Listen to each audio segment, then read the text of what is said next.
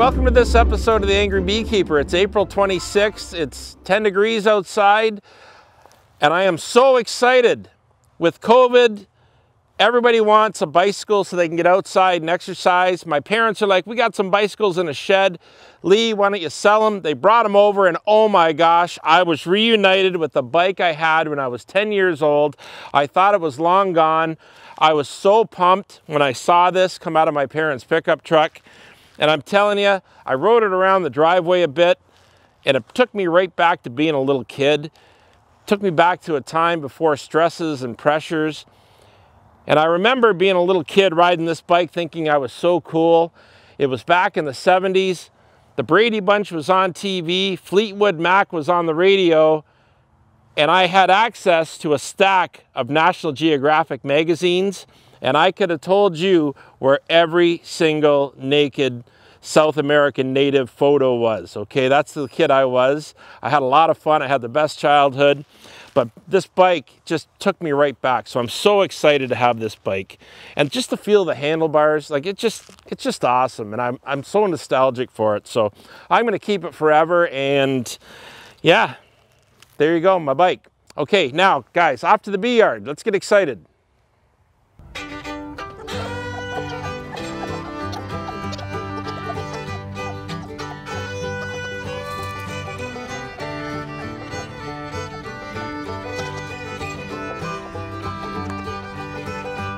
Welcome back to the Angry Beekeeper. I just showed you my bicycle. I'm pretty excited about that. And now we've moved to the bee yard where things are going to get really exciting. I'm actually going to make a little split today, okay? Some people call it a nuke, but because I'm going to put 5 frames in a box, to me that's more of a split. And in putting 5 frames in that box, I'm going to put honey, I'm going to put frames of bees, and we're going to leave room for them to grow.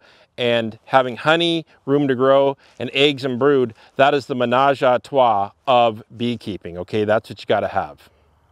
All right, well, this is my little box I'm gonna make my split into. It holds 5 frames. That's the lid. This is the entrance where the bees can get out. I've reduced the entrance a bit because it's been kind of cold. It's only 10 degrees today, and we got a few more cold nights, but I think they'll be okay in here. I've got some unused frames I'm going to be using to put that in the hive when I take the frames out and put them in my little nuke box here. All right, now it's time to open the hive.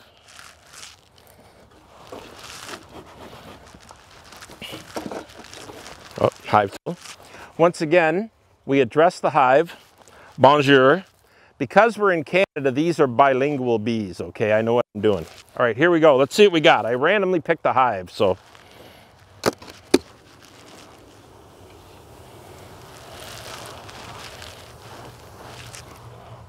Once again, lots of bees. Okay, I put my veil and gloves on. It's kind of overcast, and these bees, they let me know they didn't want me doing this.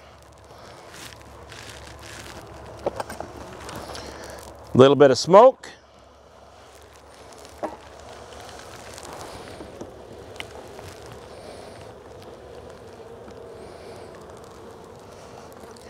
And wow, here we are.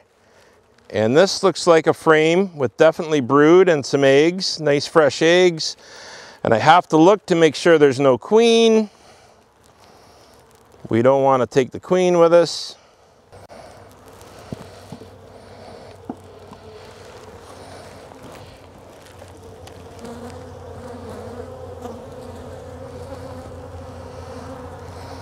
There's another nice frame of brood.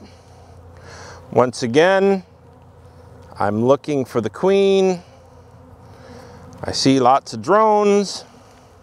When I look for the queen, she would have a much bigger abdomen. She's basically twice the size of a worker bee. And I want to show you what you're looking at there. I hope you can see it. That is nice worker bee brood. That's really nice. And on the other side as well, I'll put that into the nuke, give it lots of strength.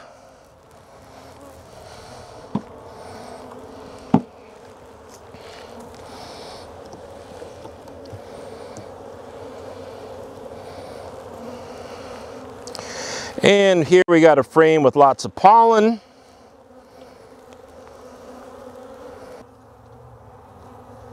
That shows lots of pollen. There's a little bit of fresh nectar as well. And here we have some honey up top. That's called the crown when it has honey on top.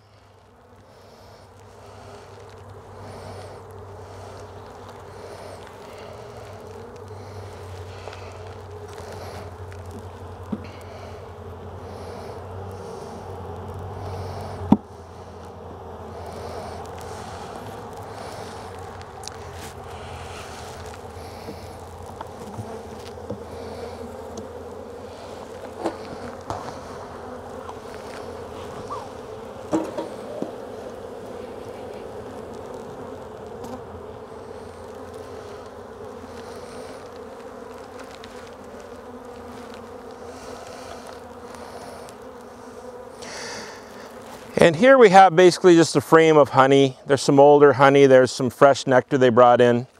And once again, a quick look to find the queen. I don't think she's going to be on a honey frame, but you never know for sure.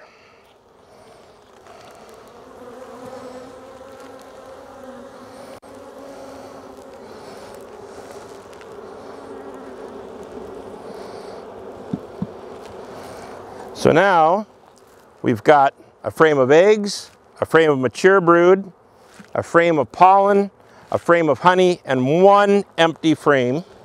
Now we're going to move it away. We're going to put it right here.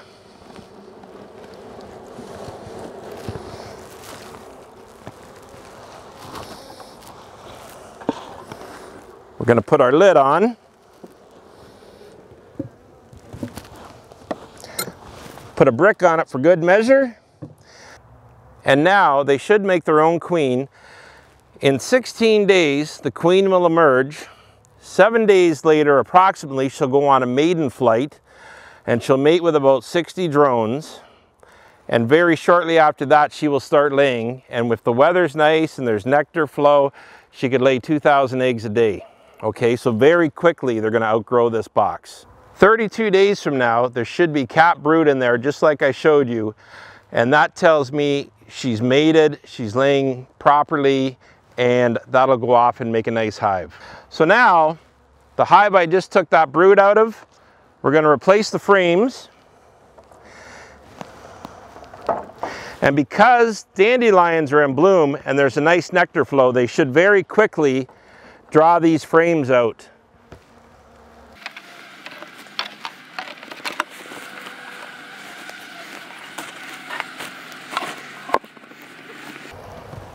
And that's it. And that, folks, is how you propagate bees. Our motto at the Angry Bee, I take care of the bees take care of me. Like, share, and subscribe, or it'll make me angry. Thank you.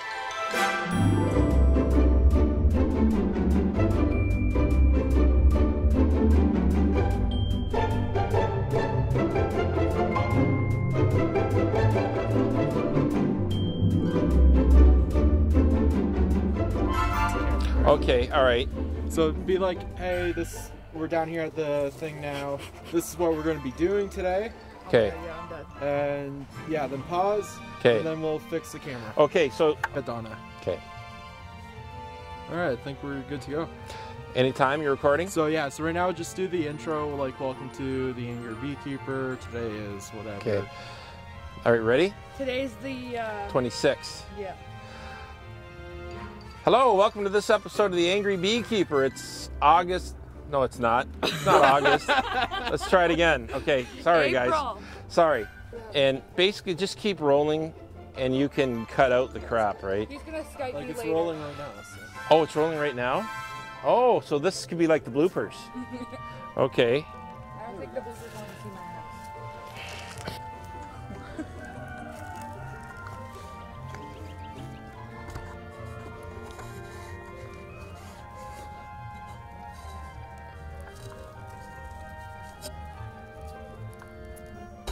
There, buddy.